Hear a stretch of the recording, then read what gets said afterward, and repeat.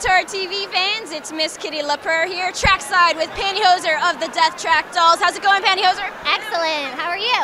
I'm doing well. That was an exciting bout. Tell us how you felt about that one. I'm feeling pretty good. We worked really hard. We played our best. We've been working on a few new lines and strategies and stuff that are really starting to come together, and so we're really proud of that, and we're really stoked. Yeah, you guys were skating really well as a pack together.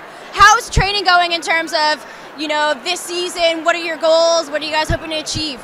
Well, we're working a lot on endurance because I feel like that's something that really has held us back in previous bouts. So that's been a big thing. And then really just working on really getting our rolls on the track down and working to, exploit everybody's best strengths when they're on the track. So.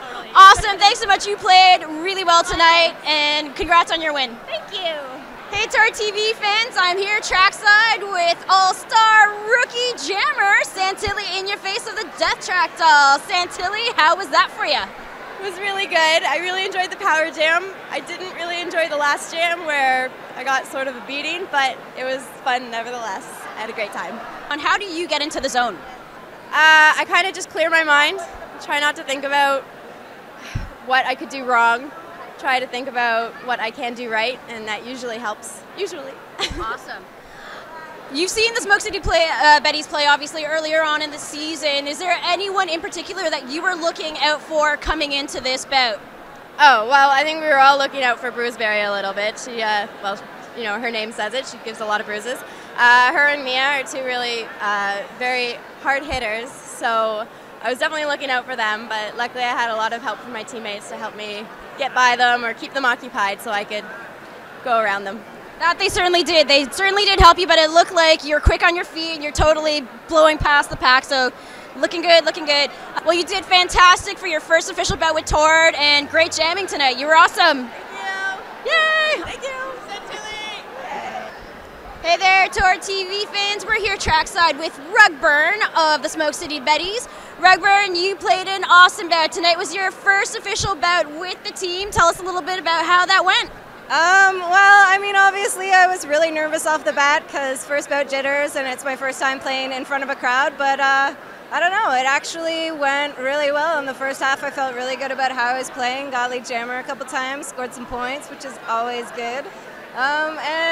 Took some good hits, but didn't fall over every time, so that's also good. You're pretty solid on your skates. You were taking those turns. It was pretty sweet to watch. It's always great to see rookies doing that. Watching a lot of the ToRD seasons leading up to your first bout, was there anyone on the Death Track Dolls that you were looking out for?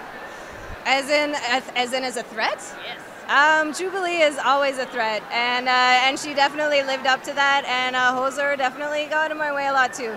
And Sharky and Bomber, jamming against girls like that is, it's intimidating for sure. So, yeah. So you were intimidating, but you managed to hold your own. You did great out there. And look, we totally look forward to seeing more of you for sure. Awesome. Congrats. Thank you so much. We've got Mia Culprit here from the Smoke City Betties, which is great. How did you feel for this bout particular? Well, the Betties have been working really hard, and I think it showed today. It was, this is one step in continuing forward. We're getting ready for Beast. We're prepping our strategies. We are really being a strategy-focused team, and you could see it tonight. You could see our strategies coming out there, especially in the first period. Even when I was off, and I was key pivot, and I'm off, and they're still executing the strategies we needed to do. You saw a lot of speed walls at the front, so we got the pace line going.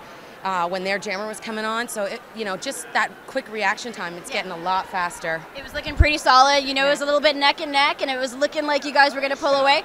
Tell us a little bit about the second half. What happened there? I think the second half, I thought that the Dolls were going to start to counter our strategy a little bit. I thought for sure they were going to come back and really give it to us. But then it seemed, we got out there and we're like, all right, we're still working. What we're doing is still working out here.